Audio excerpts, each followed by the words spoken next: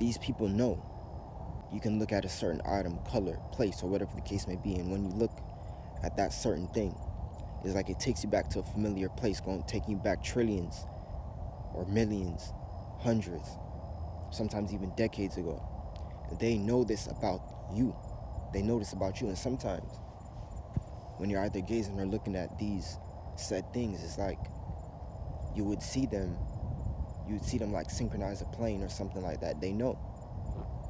So you get to find out what gang stalking is. They know that you're not the regular person, you're not the average person.